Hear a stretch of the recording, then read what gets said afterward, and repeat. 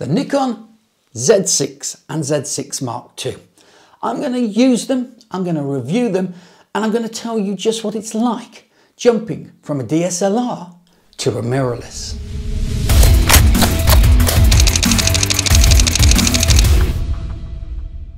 My son said to me, "Dad, I'm thinking of trading in my DSLR and going mirrorless. What do you think?" I said, "Are you mad? DSLRs are proper cameras. Get a grip, son." And then Nikon sent me one of these.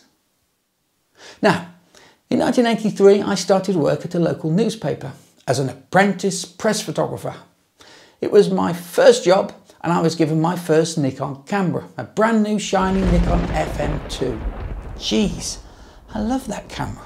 Then a month or so later, another new apprentice started, and he got an FM2 too. His name was Stewart Writtle, and we've been friends and colleagues shooting Nikons together ever since. Anyway, I've been a Nikon guy for a while, and I've done a few video reviews of older Nikons. But those good people at Nikon said, never mind the past, Phil, forget old cameras. Let's have a look at some mirrorless Nikons. So they sent me this, a Nikon Z6 and a Nikon Z6 Mark II, and they said, tell us what you think. Now, I've only got 38 years experience with Nikon, so rather than doing this on my own, I thought I'd ask Stuart, who's a good friend and business partner and award-winning photographer, to come and do the review with me. Let's have a look at these modern minuscule marvels and see how they stack up against a DSLR. So Stuart, what did you think when you first picked one up? Well, when I first picked it up, I just thought, it's very light. It is light. It's very small, and I suddenly thought my hands have got a lot bigger because the camera body itself is so small in comparison to holding the DSLR with the drive on the bottom and stuff like that. Didn't you think, what I thought when I first picked one up, having had 38 years with a DSLR, was actually, this was a lens with something attached to the back, rather than a camera with a lens attached. Oh yeah. It feels like you're holding a lens. Certainly with this one. I mean, this is the original, the Z6 with the adapter and my FX lens, and it's considerably bigger than that. But more than bigger, it's considerably heavier, isn't it? Oh God, yeah. I mean, there's a big difference. But there is something I quite like about that.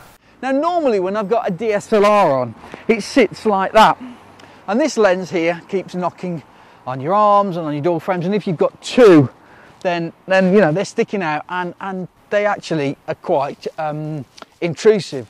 But with this FX lens, it actually pulls the whole thing down, and what that means is the whole thing is just easier. It's easy to walk around with. It's lighter, it doesn't get in the way, but also it's there ready, look, straight away. It's the ideal position for press photography, you know, events photography, and having this on your shoulder, you can really notice the difference from the DSLR. It is much, much lighter. There's a big, big difference, but I love the way it sits, look, just there, ready to go, straight away. Absolutely ideal. When you put the 70 to 210 on as well, it's even more exaggerated. Oh, with the 70 to 210.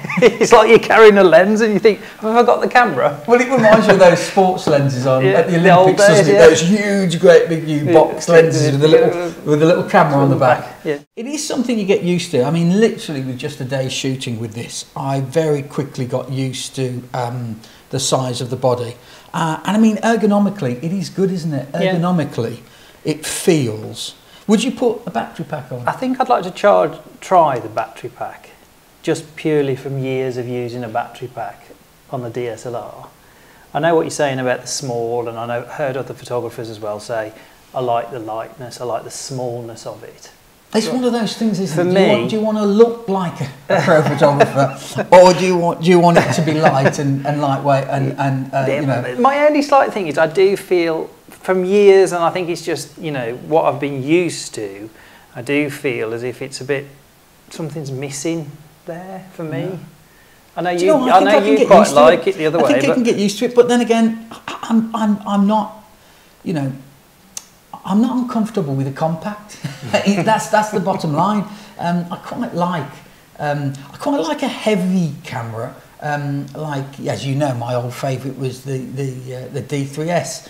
You know, it was big and bulky and sturdy, and you knew you got something in your hands. But I think I could get used to that, and I am surprised at the weight of this. One interesting thing about putting the adapter, what's it called, the adapter, the FTZ adapter, which means you can fit your FX lenses on.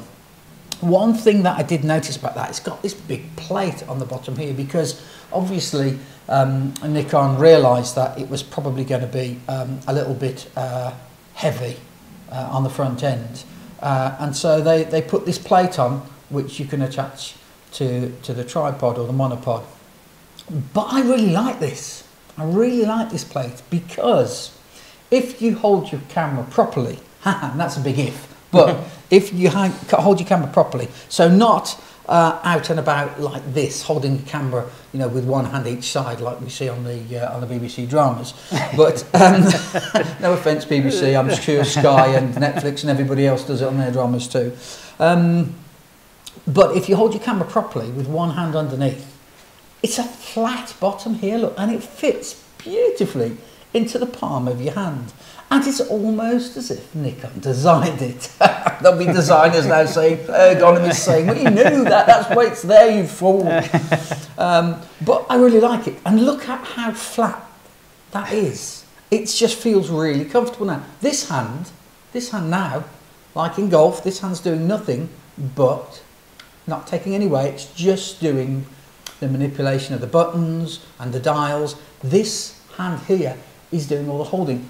So initial impressions are really good in the hand. It feels ergonomic, it feels nice, and it feels comfortable. Now I've got the Z6 and you've got the Z6 Mark II there, and there's something about this one that I wonder why. Sony XQD card and nothing. That's it. Sony XQD card. That means you can only use these cards, and I know they're very good, but they're not cheap. They're not so easy to get hold of, and you need an XQD card reader. And in actual fact, if you're a pro, you need probably 2 or 3. One for your computer at the office, one for your laptop. And so it starts becoming a little bit expensive. But here we go. Surprise, surprise. The difference with the new one is we've got 2 card slots. Okay, so you've still got the XQD card if you like that and you want to use that, but you've also got SD, an SD card, and of course with an adapter you can use micro SD. So that is a really big plus. Oh God, yeah. Because I mean, you know, even if your card gets corrupted or something goes down or something goes wrong, you can walk into a newsagent, you can walk into Tesco, you can buy an SD card. Yeah, put it in there straight away, whereas trying to find an XQD card that's gone wrong if you're sort of in the middle of nowhere.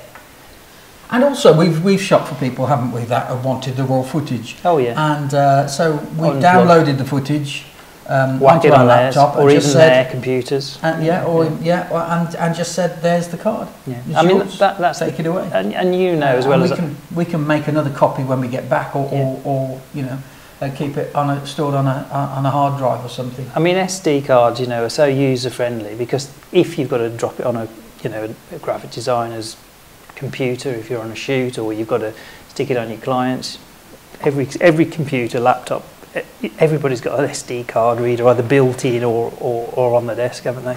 The other good thing with having 2 cards is you can set this camera up to back up to SD from XQD. Can you? So you can have both. So you can have both. So you can literally give the client the card and say, there you go. And you've got a copy. And you've still got a copy. So that's good. Right, now, we are old school in the fact that we're DSLR users, okay? Mirrored camera users. What we see through the viewfinder is actually real time. It's actually what you see, from that smile on your face, you know where I'm going to. Now, okay, a lot of younger photographers are going to be really used to electronic. What do you think? Well, initially, when I first looked at it, I thought, this looks a bit weird. Looks a bit like a computer game. I thought I was there sort of, you know, playing a game. But I do think the advantage is that you can, when you shut the camera down or stop it down or you make a change, you can see that change. It's all real, yeah. It's real time, yeah. So it's in there. I think you've got to get over that initial pixelation effect and contrast and the over sharpness in a way. It was the contrast that got me when you were looking through, particularly if you were shooting to the sun or something. Suddenly the contrast became very obvious, and it was difficult for me to see some of from the mid-10s. But I think that is just if I'm honest, it's just getting used to a new thing. Yeah. I mean, you know, we're used to using mirror cam, so what we're seeing is just a mirror image of real life. It's just something you get used to, but the payoff is quite a big payoff. Oh God, yeah, because it reassures you firstly. I mean, yeah, you know what shutter speed and ISO and your exposure should all be bang on, but it just gives you that second sort of security blanket level, instead of doing what we would do traditionally at a job, where we take a picture and take a picture and say, oh, just hang on a second, I'll have a look on the back. Oh yeah, I'm just slightly under by a third, or I'll change that. Yeah. But you're seeing it real time, so actually you're stopping the need to keep going and referring to the picture. And I like, obviously again, this is bigger than the DSLRs, the back. And I like, and I know, I'm not sure what you think of it, how you, as soon as you put that up to your lens, it switches across through the lens and pops on. I know you can change it, but I think that's really good, because effectively what you've just said is, we use that as the Polaroid, old school again, guys, sorry about that. But looking at the image, and then nature for us is to put it up to your eye and you see it, so it flicks from one to the other, which is exactly what we were doing manually before. Yeah, so you don't need to. No, that's interesting. Let's talk about that screen, because now here's the thing again, old school photographers versus new young photographers, and that is shooting using the screen. Now I suppose phones have got a lot to do with this, but more and more I see photographers shooting out on professional jobs, holding the camera up and actually not bringing it up to their eye and using this. Now to me, that is wrong. That is something that is, you know, not good practice. I was always taught, use the viewfinder. But you know, things are changing, and these screens are so good. And when I was out shooting with this camera, it took me about 5 minutes to get used to that. And I actually liked it. I actually really liked it. And I think the image that you get on the screen is much closer to that image via a mirror on a DSLR. Because you're not so close up to it, your eye's not so close, it doesn't look so bright and contrasty, and because you're away just a little bit more, it gives you a much more realistic look. And I found myself using that more and more and more. Did you use it? I didn't use it as much as you, if I'm being honest. I think old habits die hard, but for me, I like it. I think there's, you know, really good uses for it. I think we went out today and we shot something as well, whereas you can get the camera really low down. You know, in the old days, you'd be lying on your stomach in the mud or something like that, or you'd, you know, or just not do the picture. Or just not do the picture. Or no, that would never happen. And as you got a bit older, the picture angle became higher because you couldn't get down that low.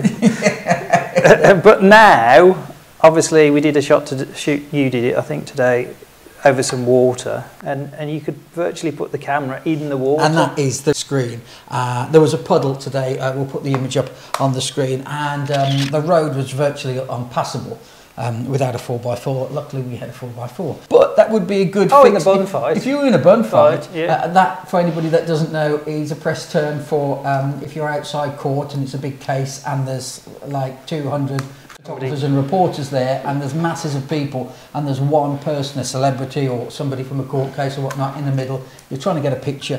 One of the ways historically to do it was to get your camera up high, hold it, and guess. Well, you don't need to guess now, because you can put that screen down and you've still got an idea of what you're taking. And that works in the other way too. Today, that came all the way up like this.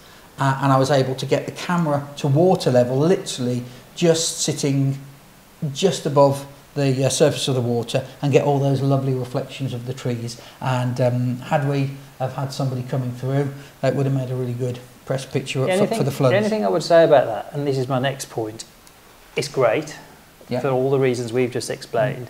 But for the younger people out there as well, who are vloggers, I know what you're going to say, and all that kind of stuff, they've gone to all this effort to do all of that, and you just think, why didn't it reticulate? It would have been. Flick it out to the side, I'm guessing reverse it. I'm guessing maybe that's the next step. Reticulating screen so that it's hinged on the side, so that you can bring it out, and turn it round, and you can see, and you'd be able to see a picture of yourself. And that's not just selfies, and vlogs. I mean, we're filming this at the moment. We've got a broadcast camera. That is our main camera for filming on, but our close-up cameras are both DSLRs.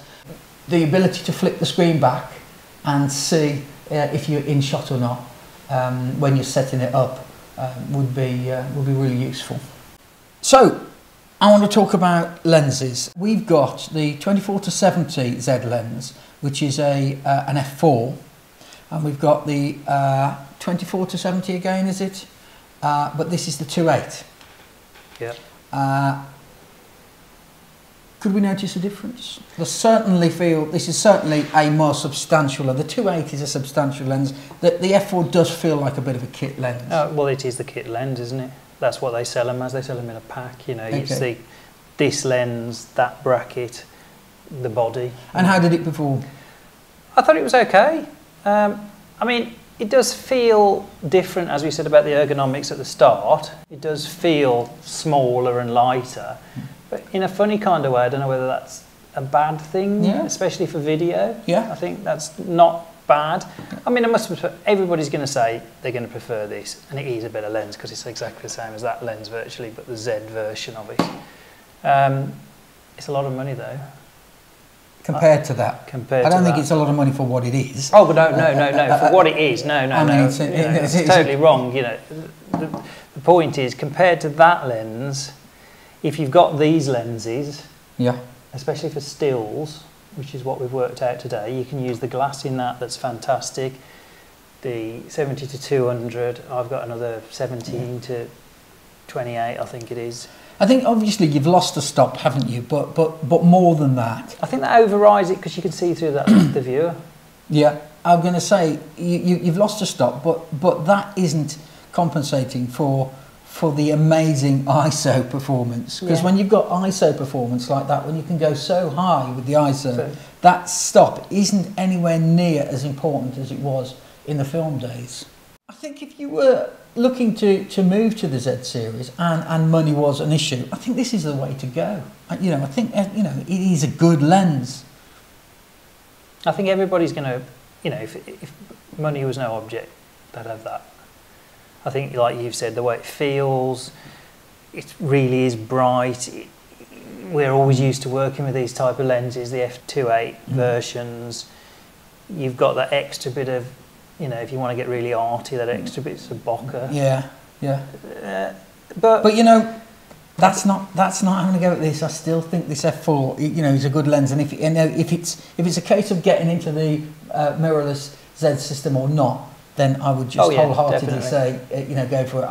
I'm definitely not going to say. I mean, we'll have a look at the images and see what they say when we blow them up. But initially, they look good, though, didn't they? Initially, looking at them on camera and blowing them up in the camera, they look pretty darn good, I have to say. And I think this is good because it means this is a game changer for me because, you invested.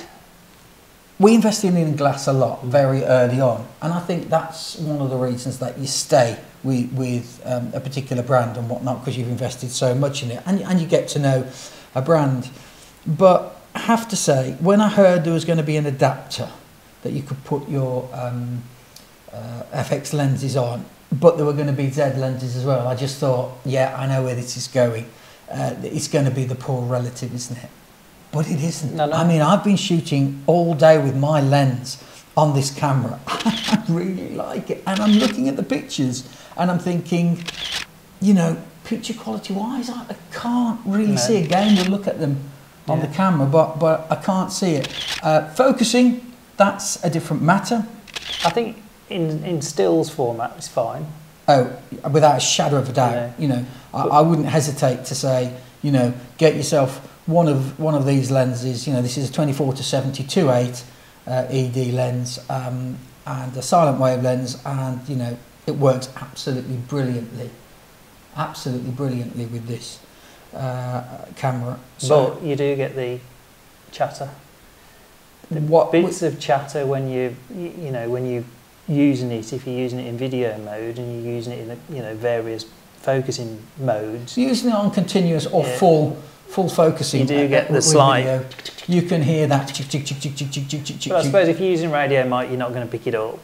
But it's that nagging little doubt in the back of Well, you. it's the nagging little doubt, and it's also, you know, if you want to get a bit of atmos from an on-camera Yeah. mic, you know, if Whereas something, the Z you know, lenses, they were totally silent.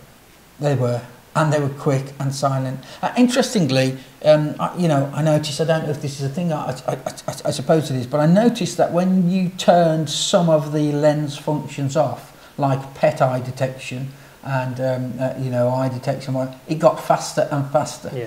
And I think the more you're asking the autofocus to do, then you know probably the slower it gets. And when I say slow, I'm talking like nanoseconds here. Yeah. I mean, you know, you wouldn't be able to tell. But talking of eye detection, is it good? Oh yeah, it was really good. I thought it was really good. I mean, we did that bit, you know, you walking around and moving around like that. And Well, I was walking towards the camera, and we did it on both, didn't we, to see whether, you know, the ED lens here would keep up. And I don't think it did too bad a job, No. really. And I think when we sort of initially, you know, took ownership for a couple of weeks of these to give them a whirl, I think the autofocus was the big elephant in the room. It's the thing we thought was going to be not very good, basically. Yeah, because I mean, you know, lots of people have said, you know, all the brands, but Sony, Fuji. And we've got to mention the firmware 3. We are running it on firmware 3, the 3 update, which has been, you know, a revelation to these. You know, so if you do watch anything out there on YouTube, make sure you've got the latest. Make sure you'll get the latest videos looking at these cameras, not something that was put on there when they were released, because with the new firmware 3 update, they are a completely and utterly different camera in the way that the autofocus operates. The eye detection, and they've got pet eye detection. And I mean, you know, I tried it out. There was a couple walking along the canal yesterday when I was out with it. You know, I said, "Do you mind posing for a quick picture?" And they got a dog, and I said, "Can I take a little portrait of the dog? It's got pet eye detection. I wonder if it works." I literally spent 3, maybe 5 seconds taking that picture of the dog's face. I didn't do any kind of searching for the eye. I just pointed the camera at the dog. The pet eye detection and was on, and the picture when it came up is so sharp that when I blew it up, there's a portrait of me in it. Actually, there's a portrait of me in the dog's eye. Unbelievable.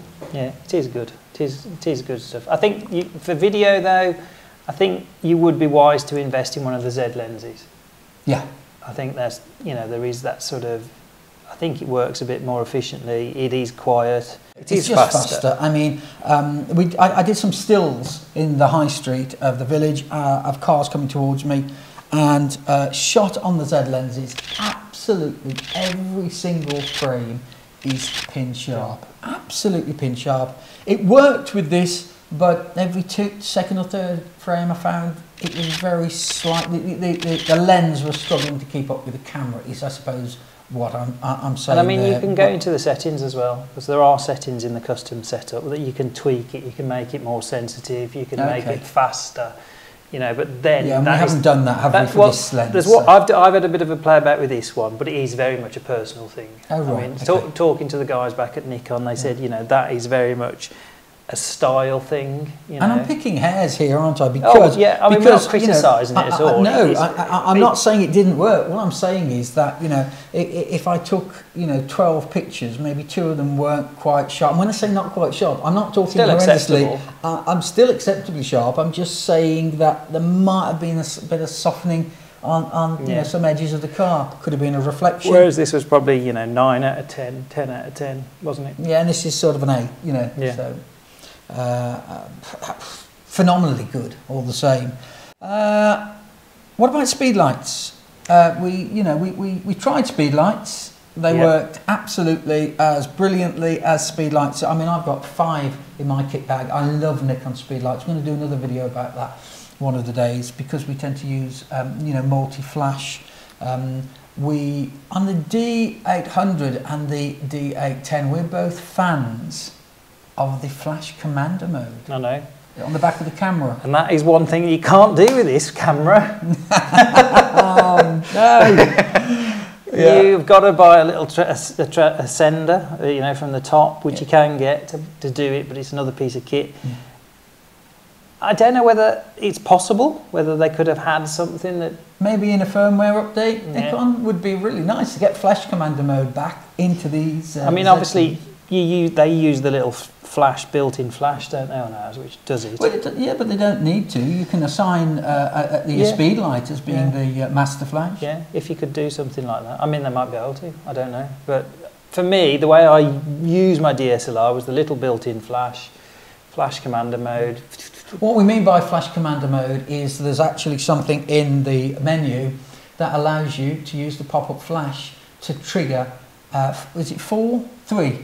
3 separate flash units, so that you can actually put them around, one as a main, one as a fill-in, one as a rim light or a backlight or a background light, so you actually can create a little mini studio. And you can control the settings from the back of the camera. Yeah, absolutely. You don't even have to go and put them up and down as you would if you've got sort of Bowens or Elinchrom sort of lights. You can actually control everything from with your thumb on the dial at the back, so you can turn some up and some down. And they're TTL. That's the other thing. These aren't just manual flashes. This is TTL operation, so you can turn them up, turn them down, and just get the light exactly how you want it from the back of the camera. We like that, but we really like it on the Z series too. So moving on, I'm going to come on to something now which for us ex-press photographers who do lots of commercial work, but lots of conferences, lots of shows, lots of events where things are happening and are newsworthy, the app. Oh yeah, the app. And you're a big fan. You're a big fan. You've been wanting this for longer than I can remember. Stewart has said to me so many times, I do not want to leave Nikon, but why can I get a picture off my iPhone to the client straight away from the launch, but I can't get one off the phone without going back to the car, getting the laptop out, getting the card reader out, firing it up, downloading it, hooking my phone up to the laptop, tethering it, emailing a picture to myself, emailing it. Now, we needed to be able to get a picture quickly, and Nikon have fixed it, and they fixed it really well. Tell us about the app. Yeah, I mean, so initially, this was the big thing for me that's really attracted me. I know the video is good, but the app itself, SnapBridge, I know when it first came out with Nikon, a lot of people thought it was slightly flaky. It was a bit hit and miss, but they've done masses to it now. Really robust, works fantastic, really easy to set up. Basically, it pairs the camera with your phone. It's a simple click on the app itself. You take the pictures you want. You can have them auto streaming, which I don't think you want because your phone will soon start dying. No, but if you were a fashion photographer or something, that's and perfect. You wanted the pictures, you know, or if you were at a football match game and you've got a guy somebody there sitting, he can see everything, which is great. And if you've got a client as well, who wants to look at the phone and she can see, or he can see stuff that you're shooting, and they like that, or they don't like the way you're going, or they like the way you're going, they say yes or no. But for us personally, I've set the camera to share singularly, so I can take a load of photos, use the screen on the back as a little sort of tablet, flick through them, select the one I want with the joystick, the info key, and then I just tap to send, and it just literally is connected via Bluetooth and Wi-Fi. If you just want to download the image through the app itself, you can use Bluetooth because it sends it at a slightly lower res. If, however, you want like the full resolution, I think this is what 60 odd meg, you can basically download the image, and it downloads the image in its full entirety. So you've got the whole image there. So it saves to your camera roll, and then you literally can just go into your contacts and ping, away it's gone, which is what we did today. Well, what we did today, we went out to test the cameras out, and well, I won't say luckily, but there was a news event happening when we went out. Floods. The floods came last night, torrential rain, biblical rain, and the river, just not far from us, burst its banks. Yeah. So, as I've said on other videos on my channel to people, you know, the beauty now is that, you know, in the old days it was really hard to get pictures into newspapers. Now that you don't need dark rooms and prints and chemicals and stuff, you can literally do it straight away. So we went down, we took a picture of the flooded river, and within, I would say, 2 or 3 minutes. Well, tops. Was it? Probably less than that. I don't know. Well, let's have a look. Let's have a look. We were messing around with trying to find where we had to send it to. Yeah, it took us longer to find the email address of the BBC Midlands Today than it did actually send the picture. We did do a bit of filming down there. Let's have a look. We've just taken a picture of these flooded fields here. The river's burst its bank. Great weather picture.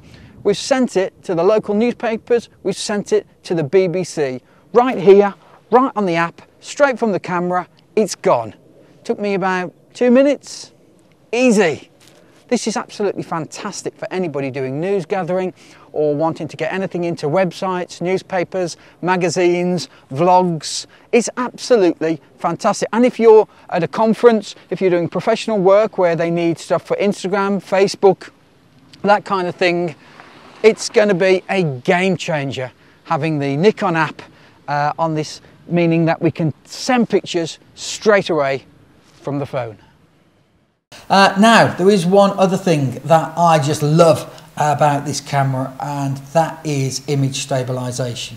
You know, being able to hand hold slow shutter speeds. Now, I've always prided myself on being able to shoot at conferences or inside down to like a 15th and sometimes an 8th, and we thought we were super cool doing that. But this camera just makes a mockery of us. Oh yeah, I mean, you know, I think we were, what was it the other day, we were messing around with them and it was 1/4 of a second. Well, we were having a how low can you go competition between ourselves, and I think we got it down, I got it down to 1/2 a second, I think. What I did, when I was out by the canal the other day, the water was coming out to the lock, so I took a quick picture. Oh yeah, I think you mentioned that. Yeah, I took a quick picture, literally just on program to see what it would do. And it kind of did an okay job. It froze the water a little, but there was a little bit of movement. So I thought, well, imagine I wanted to freeze this completely. So I whacked the ISO up to a really stupidly high number. So there will be mega contrast. But then I got the shutter up super high, took the picture, and absolutely every bit of water is just frozen. And then the opposite way. I did the opposite.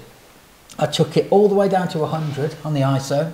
I shut it down right the way to f22, and I managed to get a 1/2 a second exposure without a neutral density filter. And so I decided to try a handhold.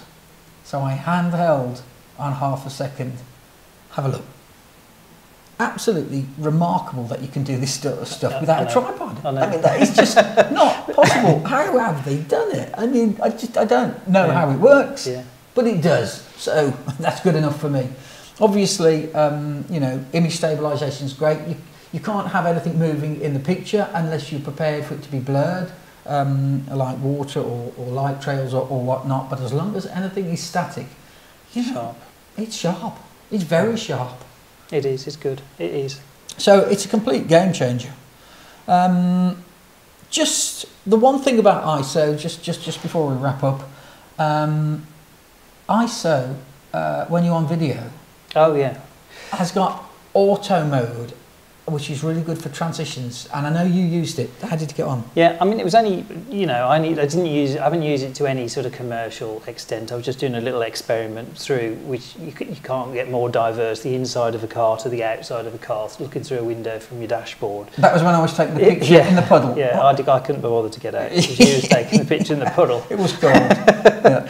But the auto ISO, which is dead easy to change as well. It's literally press the ISO button and move the front dial and back, An A appears and you've just got so ISO you've got a A. little A and a non. Okay. Obviously in stills mode I would always leave it in manual, Mm-hmm. because you know where you are, Yeah. don't you? But I thought this is, I know before when we've looked at other kit and we've thought, is that auto ISO good or bad? When we've used it on Osmos and stuff like that, and you kind of think, the sky gets a bit blotchy, and the clouds look like it's twitching a bit. But I thought this was amazing. It's so smooth, the transition. Okay, so you just went light to dark, really. Light to dark, from inside of a car to the outside of a car, into the view, and then back into the side of the inside the car.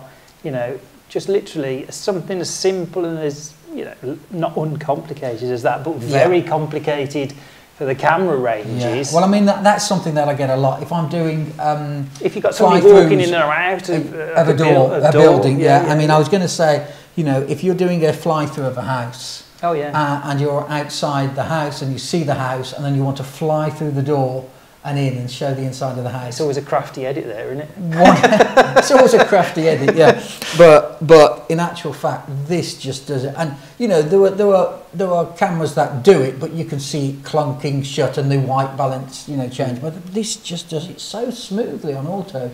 It's fantastic. Yeah, really, really good piece of kit. As I say, definitely use it for video, but perhaps I'd keep it on manual for the stills, because it just gives you that, where you are with the effect you're after, isn't it? The depth of focus, or the shutter speed, or something like that. That's the key for me with that. But it is a really good little trick of the camera itself. So, yeah, all in all, what are we're gonna wrap up now and say, do we like this camera? Would we recommend it? I definitely would. Yeah, I think, definitely. I think the way forward to go, I mean, to me, to sum up, is I love the bracket. That means you suddenly haven't got to go out on a limb to change your entire kit and remortgage your house, to buy all the lenses we've got between us, and you're used to using them. Because familiarity, if I can say that word, familiarity, is key, isn't it? Because if you've worked with a piece of kit for so long, I always find it a bit tricky when you're out and you're operating and you're thinking, where's that button gone, and where's this gone, and where's that gone? Yeah, fair dues. I mean, I get that with video cameras. You go and shoot for different operators and they use different kits, and then they all follow a certain pattern, but it's the little nuances, it's the little slot change buttons. Where have they put that on this camera? And I mean, all in all, this camera, the operating system, it looks exactly the same as the DSLR on the back when you go through the menus. There's a few more things on there, as we've highlighted. The buttons are in the same places, there's a few bit extras here and there which is easy to use, but you can still use your lenses, so you can still work at your best operative sort of manner, high end, quick, turn it around. And I think that's the big thing for me, is I wanted to try and stay with Nikon because we've always used Nikon. And if you are going to a mirrorless lens, for me and anybody else who's always used Nikon, A, it's economical sense, I think, because you can still use all your kit. And B, I think this now, even with this lens for video, the f4 lens, the body, I think it's a really good investment, if I'm being honest with you. Yeah, I would definitely recommend it. I mean, it's a game changer. As soon as you start seeing the images coming off, you do start thinking. I mean, I'm gonna put an image up now, taken on the this lens off, let's say, my D3S, and this lens taken on this Z6. Thank you, Nikon, for lending us these to have a look at. It's been great. And, well, where can I get one? So, to wrap up, what's it actually like using a mirrorless Nikon? Well, how would I describe it? Different, I suppose. I know that sounds like a bit of a cop-out, doesn't it? But actually, image quality is absolutely fantastic. Whether you're using the Nikon DSLR or a mirrorless, with Nikon, you're going to get good quality images, good processing. But what is different is the way that you use them, the way that they feel, the way that you operate. You see, the DSLR, it's big, it's chunky, it's go anywhere, it's take anything on. It's a tank of a camera. It's just going to chew up whatever you throw at it. The mirrorless Z6 and the Z6 Mark II, well, they're small, light, nimble, sylph-like, I suppose, quick, easy to use. If a DSLR is a tank, then these mirrorless, they're like sports coupes. They're quick, they're fun, they're exciting. They capture amazing detail and colour while making you think that they're not really there. Most of the time, I felt that I was carrying a lens about with me. And then there's the touch screen. This introduces a whole new way of thinking when taking pictures. Yeah, there's a whole generation of phone users, and they finally persuaded the old guard that this might indeed be the future of taking photographs. Let's not forget the app. That makes a big difference. It means that you can take pictures from the camera straight onto your cell phone and get them emailed out. This is a long overdue and welcome addition, and it's introduced to the mirrorless line. There are some DSLRs like the 850 that can benefit from this app too, but it's a game changer. I really like it, and if you want to see a video on how that works, I'll put one on right now. And let's not forget one tiny bit of kit that may go under the radar. It's the adapter, the FTZ adapter. You see what they did there? FTZ, F2Z. The F mount lenses will go on the Z cameras. It's a big game changer. I spent 4 decades building a lens kit. If I wanted to go mirrorless and I went Fuji, Sony or Lumix, I'd have to cash all my lenses in for peanuts. But now I don't. With Nikon, I can use them on my mirrorless cameras. The firmware through update has fixed just about every one of the early flaws in this camera, particularly the autofocus system and the eye detection, and that fantastic PET's eye detection. Don't know how they do that. It's brilliant. So, would I buy this camera? Yes, in an instant. So, will I have all my DSLRs on eBay this afternoon to finance buying this mirrorless Z6 Mark II? No, I won't. You see, they're different beasts. They feel different to use. So I suppose what I'm saying is, I want it all. I want both of them. I want a sturdy DSLR when I'm out photographing a demo, but I want the lightness and deftness and speed of a Z6 on my shoulder when I'm at a conference. When I need 2 or 3 bodies, I want those light bodies that I don't even know are there. And I want to be able to send images out straight from the camera. I want everything. So, as you've seen from the images, I do think this is a remarkable camera, and what Nikon have done inside it with image processing is phenomenal. I know Nikon have said recently that the company's profits aren't what they would like them to be, and they have at last readily admitted that they were slow out of the blocks in the mirrorless race. But their new cameras are changing that. I can see them coming on strong on the outside lane, and they're catching up fast, and in the home straight they might just be about to overtake the others on the line. Watch this space.